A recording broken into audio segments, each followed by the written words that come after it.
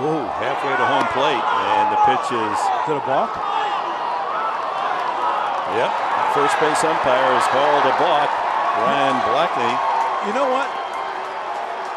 As McCutchen came sprinting down the line, because with a shift on, he could come halfway to home plate without any fear of being picked off at third, and it upset the rhythm of Colin Ray.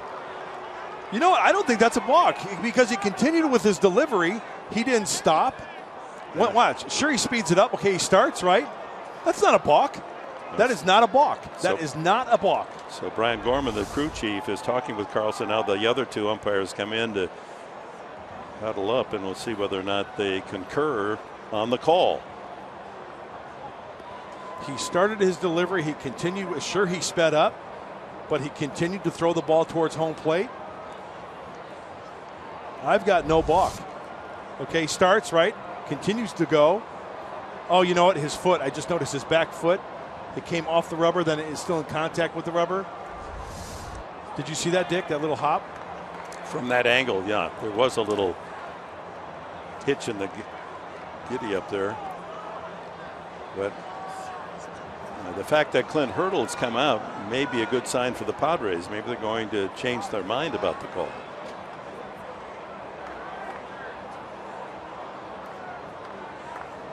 See, this is one of those rules where his foot is in contact with the rubber. It looked like he came up, kind of maybe hopped on the rubber, and then made the throw towards the plate after hopping. Focus on his foot right there. Now watch. See how he kind of hops a little bit? He loses contact with the rubber. You know what? I don't think it's a balk. Well, apparently it isn't, because they've brought McCutchen out of the dugout and positioned him back at third base.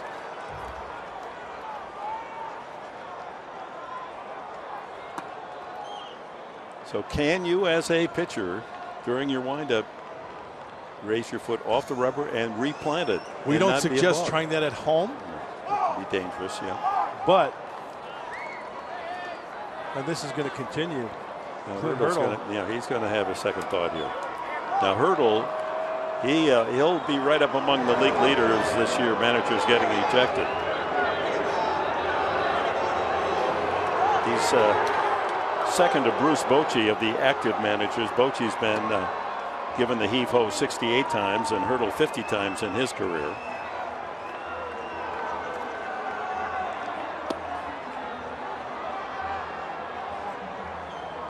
This is not a reviewable or a place where a manager can challenge the call, so they can't go to the replay in New York.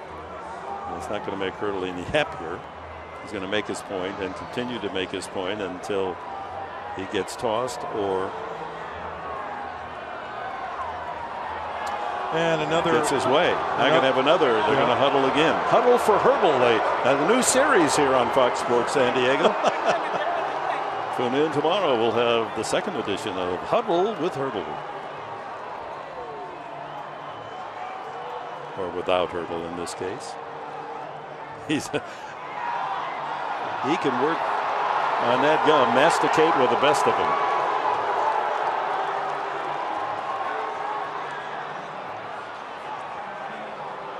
Now they're going to have Andy Green come out and explain. Now maybe they're going to take a U-turn again as McCutchen walks down from third, just in case he's going to touch home plate.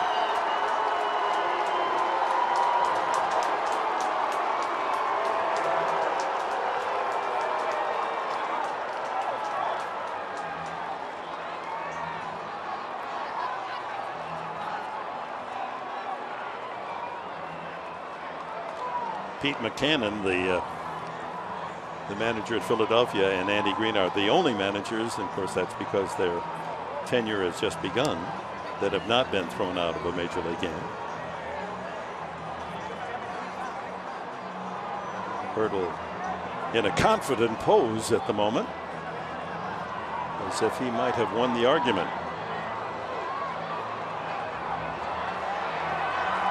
He's gone. Good for Andy Green. Get your money's worth.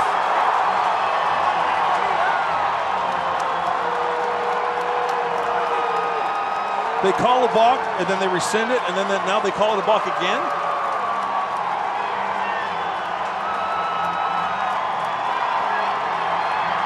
There's the other side of the normally placid, calm, articulate Green.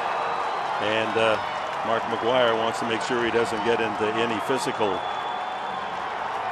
contact and lose his manager. So McGwire, the bench coach, will take over the team as Green is dismissed.